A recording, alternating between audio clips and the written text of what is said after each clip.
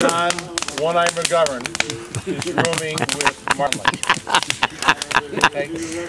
So I'm really not feeling that good, and I really wanted a good night's sleep. And about 1 o'clock in the morning, in comes Phil with Bridget. Okay, I'm here, she's there, he's there. So now we got 3 hours of, oh Philip, are you mad? Do you think of a tart? Oh. I want to get to sleep. So I got 3 hours of this. Next morning we go down for breakfast. And I find out that Mark brought back a girl. And McGovern was with them, but McGovern went to his room with Mark and the girl. And so I say to McGovern, you know, fucking John, not for nothing, but why didn't you just come to my room and let them be in their room? And McGovern goes, I wanted to watch. That was good. In such a bar and asked for Sheena. Done Vegas, yeah. It was like the World Cup or something. You couldn't get a seat in the bar. We had finished our round at St. Andrews. It was 8 o'clock at night. We were starving. I said, Sheena, hi, I'm Jimmy. I'm a friend of Tommy Reardon's. And she said, just step right this way.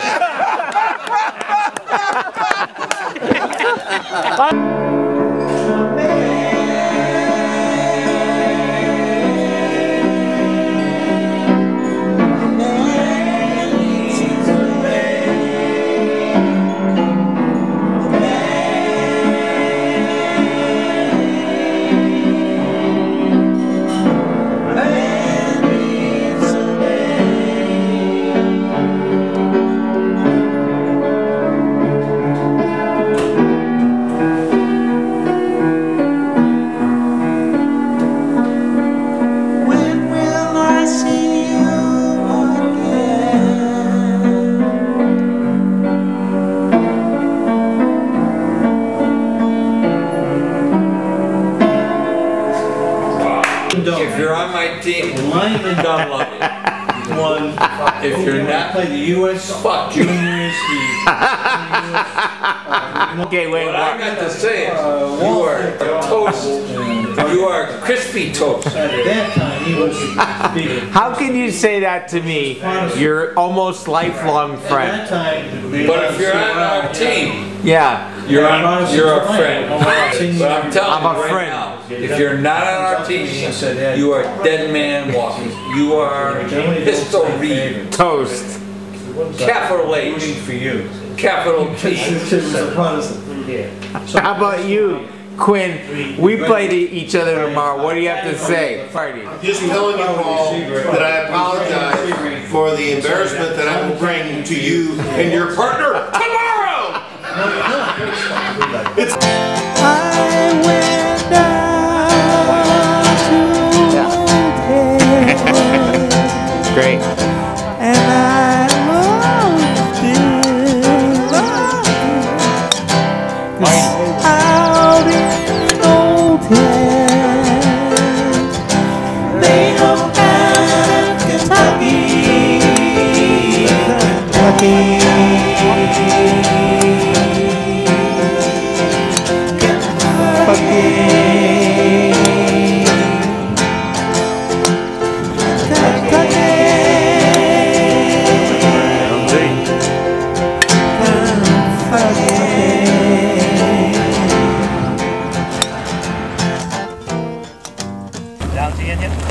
No. +9. Who? Downton. Really? Playing this hole. Holy cow. +9. Yeah. With a Wow, 3 putt on great 18, shooting, huh? Greg. Great job. Woo. He can play sober. Just can't play drunk anymore. Tis much of a muchness, and you might as well be hung for a sheep as a lamb. And that guy over there would mind nice at Crossroads. And if you're going for a drink, a bird never flew on one wing, so you have to have two.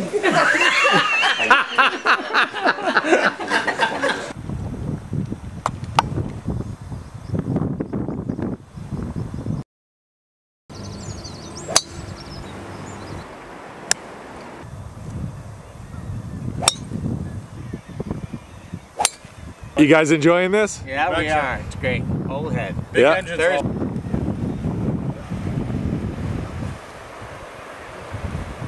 Old head number 12.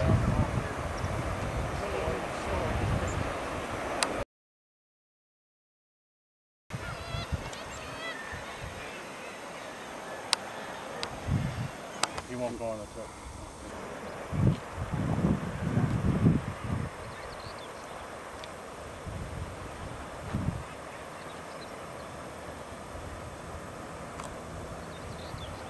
Other courses are good. I love them all. It's the part yeah, that's all new.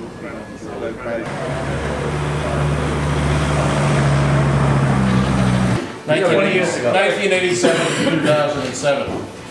So I just thought I would give you a little of how we got from here to here. I looked at the history. We started out with 9 guys, and so far we've had 72 different guys on the Wild Colonial Boys trip. Wow. Playing 25 golf courses in 2 countries. You know, which is pretty cool. Of those 72 guys, 4 guys are no longer with us, so I'd like to take a moment of silence to remember Eddie Wright, Jack Fitzgerald, J.J. Donovan, and our pal Stevie Gardner.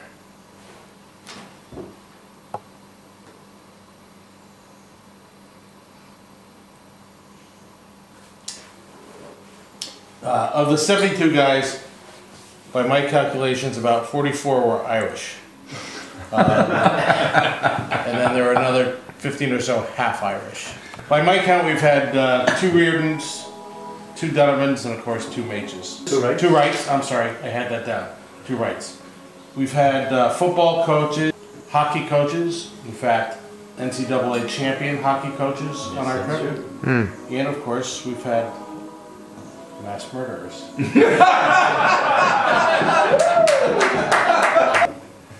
We've stayed in B&Bs. And the governor. And the governor. And the governor. One great bus driver. Not a bus driver, he's a lifeguard. Yeah, the bus driver doesn't do him justice. He's an enabler and a caretaker and sometimes a counselor.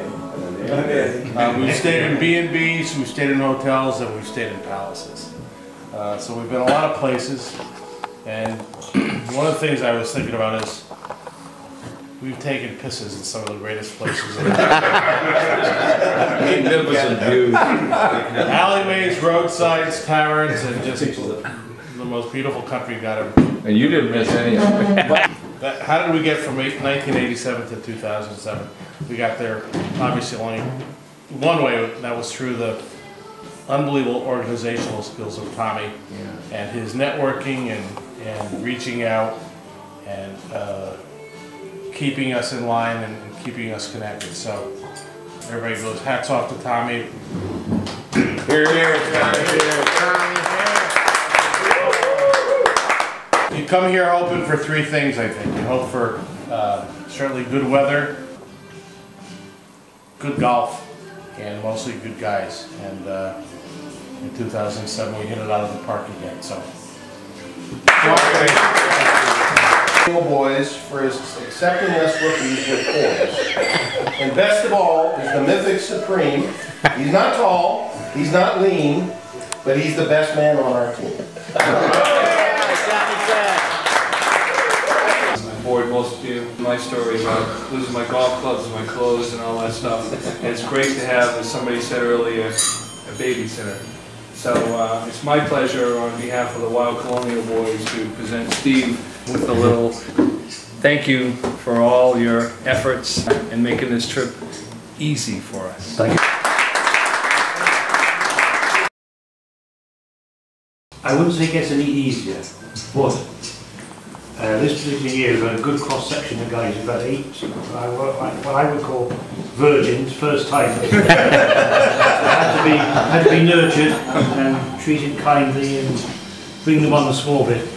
And then of course they're given the big task of being and superb. Okay, one of the guys that did his bib, Tom knows what we're talking about. his day of judgment will come. Absolutely superb. Delighted, and thank you very much. Thank you very much. Thank you, Steve. The Wild Colonial Boys isn't about golf.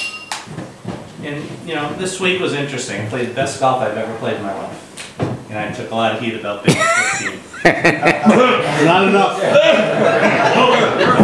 Wild Colonial Boys, it's a concept. And, you know, to Tommy, you know, we toast you a lot. And we raise our glasses. But you've created something that I think is so deep in so many of our lives. So, thank you. First of all, it's great that 20 years ago, Peter, Bernie, myself came over here. And it's great that, you know, we're all together. My best friend right here, Dalton, went to school together. He's got a lot more stories. Thanks, Peter, for coming. Brother Ed, thank you. This to me is such a great time. I think one of the great things about it is there's a core group that I come back and I see a year or two later and get a chance to, you know, talk to and have a great time, and they're all a great group of guys. But then every trip there's a new group of guys that comes in. And, you know, last time I was on the trip I thought, man, these guys were great. And then this group was like unbelievable, right? So it's, you get the opportunity to be with a great group of guys that you know, and then you get a chance to meet a whole new great group of guys. A year ago, Easter Sunday, I won't make this quite as long as Joel. Impossible to do that. I was with Terry, and I said, Terry, any chance you'd like to come with us on our next trip? The Wild Colonial Boys are going back. I said, if I can get on the trip, I'd love to go. So I called Tommy the next day. I said, you know what, I have a great guy who I think would be great to the trip. And it was just awesome to spend a week with Terry. Yes. And I got to tell you something. Anybody can take all the Ted Bundy, right?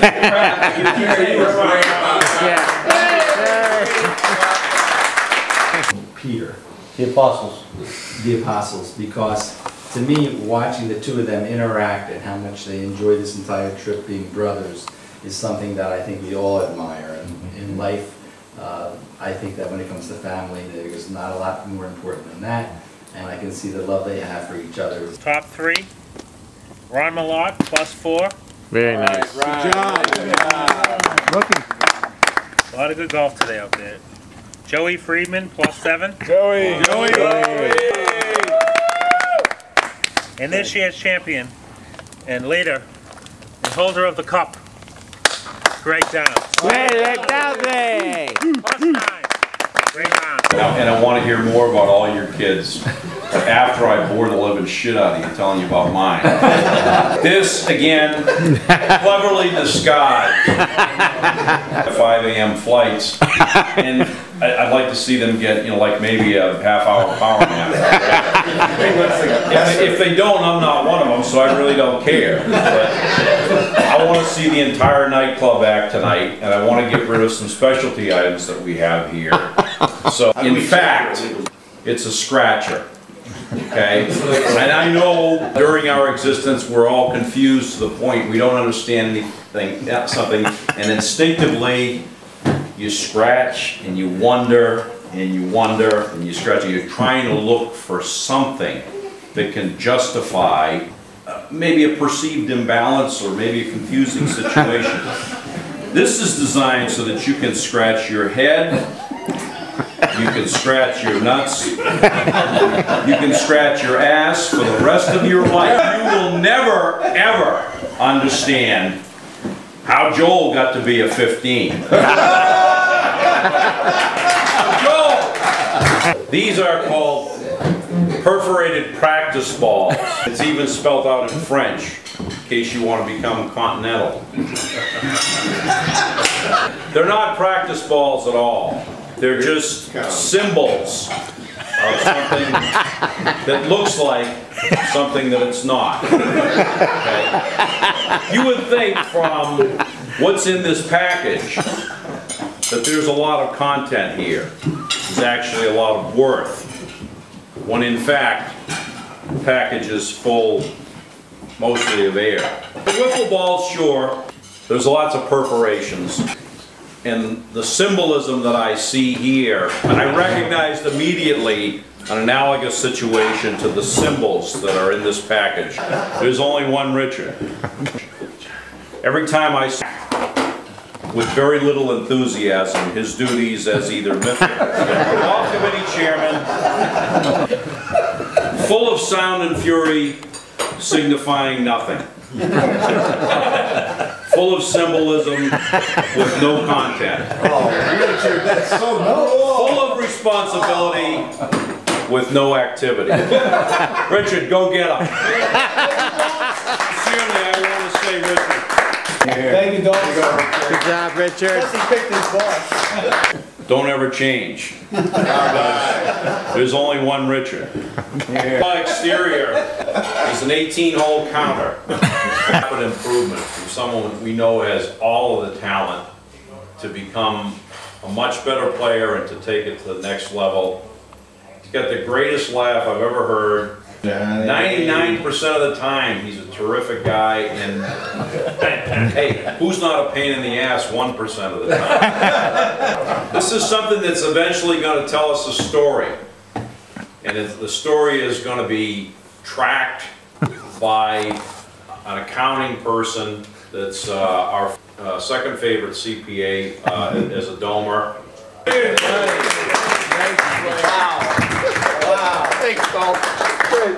You know, Greg said it right. You take your cell phone and you turn it off and you put it in your bag and you just enjoy this country and this game of golf.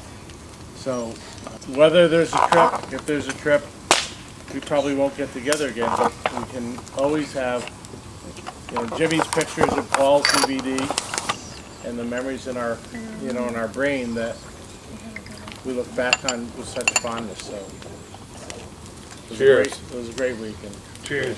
Cheers. Thanks, Peter.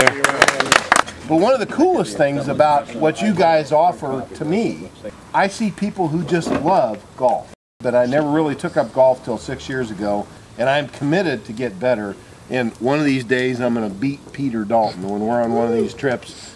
But I am very, kind of inspires me, and thank you for sharing that with me. All right, cool. All right, John. Davey Crockett, the committee wants to present you with something that on the raw exterior might look like a stroke counter. And it's really not for the number of strokes that we think you could have had just by traveling with your roomie. This is so that you can count the number of times fewer that JP has to deal with anger management in days to come. JP on the raw exterior, this might look like a wire brush cleat cleaner. It's actually not. This is an anger management tool. When you get the urge, whenever you get the urge, to spew profanity at the top of your lungs at great length. I did not. I don't know, maybe you're controlling the urge. I don't know. No, I'm not saying that you did. I'm not saying that you will. I'm saying that there's a lot better chance that you won't if in fact you use the Acme